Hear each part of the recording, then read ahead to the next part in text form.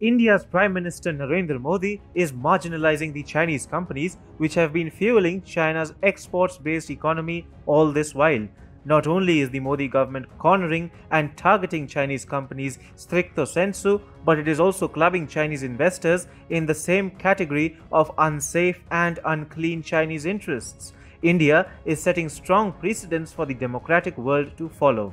Take for instance the immensely popular Battle Royale game PlayerUnknown's Battlegrounds, which is also known as PUBG Mobile. Till now, the gaming app was not really seen as an unsafe Chinese app. The reason being that while the game has been coded and backed by the Chinese tech giant Tencent game developers, it was developed by the PUBG Corporation.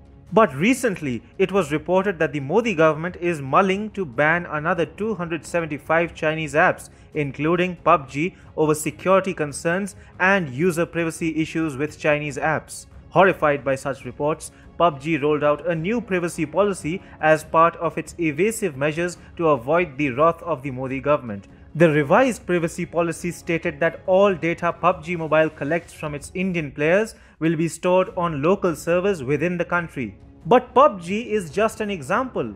India has been relentlessly indicating that a company with a substantial Chinese investment is not a clean company, even if the company is otherwise not China-based. Therefore, earlier this year, India tightened its FDI rules with an eye on China.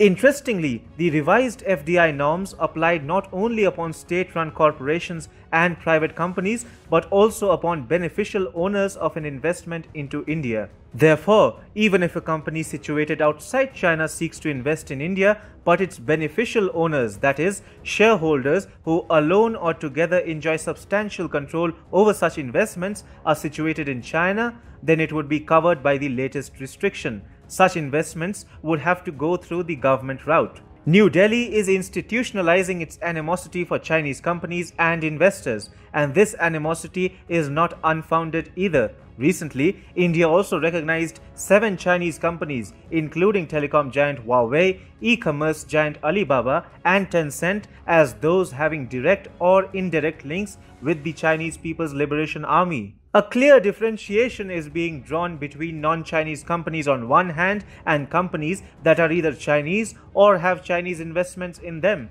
The message is loud and clear. If you have Chinese investment in you, you are not clean even if you are not based out of China. India is giving ideas to the free world, and the US has already started going down the same path. Therefore, the US Secretary of State Mike Pompeo also used the word clean carriers for Jio in India, Telstra in Australia, SK and KT in South Korea, NTT in Japan.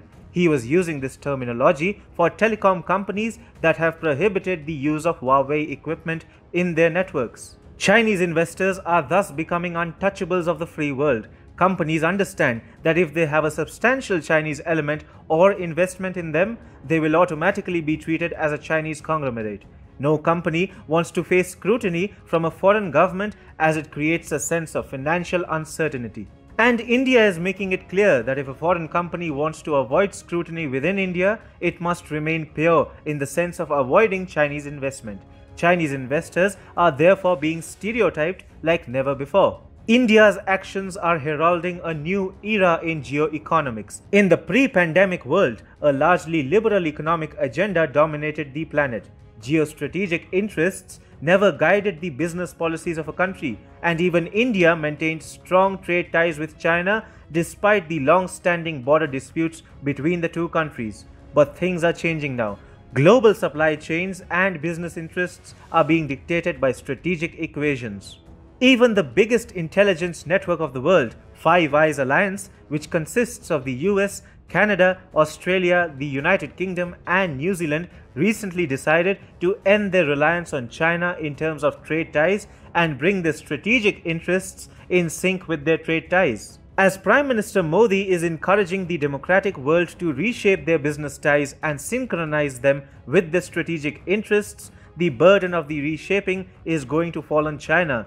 Not only is the ability of the Chinese companies to invest in the free world getting eroded, but even the Chinese investors are going to be restrained from investing in the business firms of the free world. The Chinese economy is getting more and more isolated, and the Chinese investors are going to be the biggest victim of India's drastic measures.